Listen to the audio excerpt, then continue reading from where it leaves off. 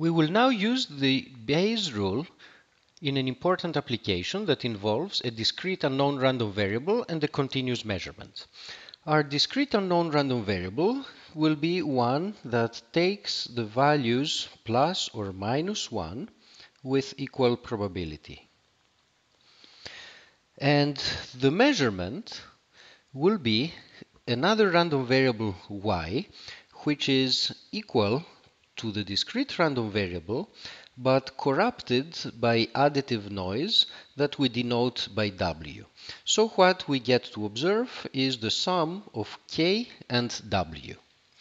This is a common situation in digital communications. We're trying to send one bit of information, whether k is plus 1 or minus 1, but the observation that we're making is corrupted by a communication channel, by some noise that is present in the channel. And on the basis of the value of y that we will observe, we will try to guess what was sent. The assumption that we will make about the noise is that it is a standard normal random variable. So, suppose that we observed a specific value for the random variable y. We want to make a guess about the random variable capital K. Of course, there's no way to guess with complete certainty. The only thing that we can say is to determine how likely it is that a 1 was sent as opposed to how likely it is that a minus 1 was sent. How do we approach such a problem? Well, we use the version of the Bayes rule that we have already developed, and which is this formula that gives us the conditional probabilities that we want.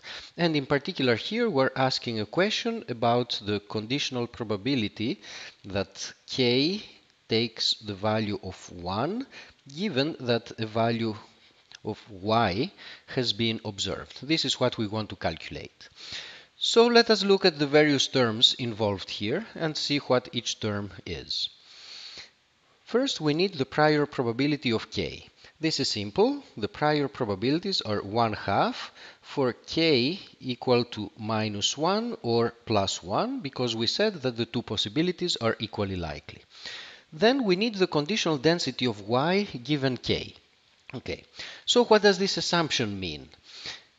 It means that y is a standard normal random variable to which we add the value of k.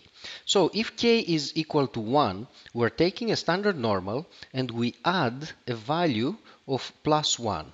So y, given that k is equal to plus 1, is going to be a standard normal plus 1. What does that do? If we take a standard normal and add a constant to it, that changes the mean and makes the mean equal to 1 and does not change the variance. On the other hand, if k happens to be equal to minus 1, then the observation that we see is going to be a standard normal plus a value of minus 1, and that changes the mean to become minus 1, but with a variance of 1. So if we are to plot the density of y, that density, of course, will depend on what the value of k was.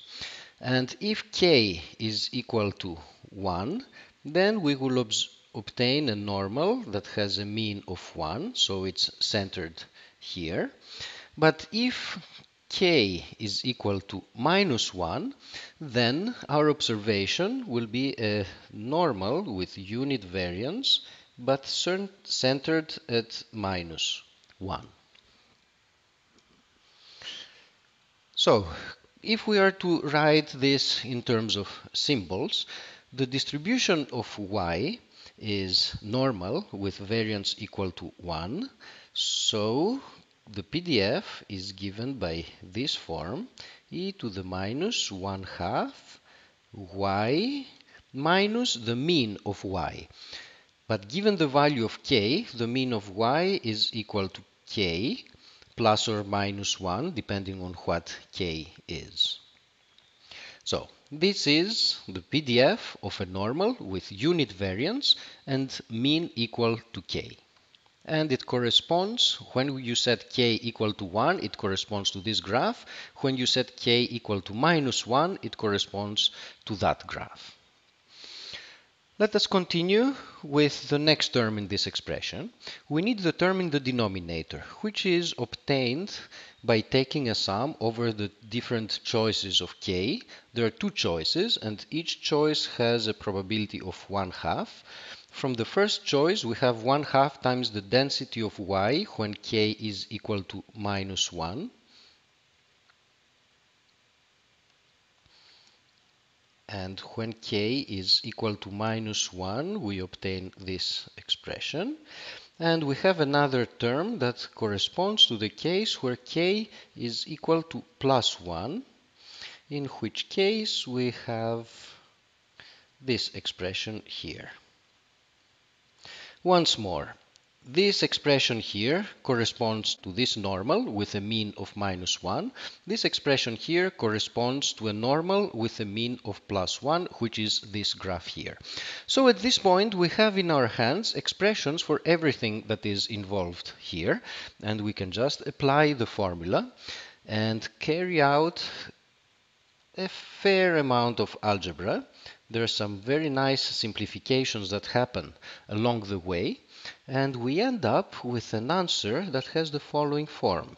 It's 1 divided by 1 plus e to the minus 2y. And this gives us the probability that the 1 was sent. Let us try to make sense of this expression. Let's see what it looks like by plotting it as a function of y. So what we're plotting here is this expression.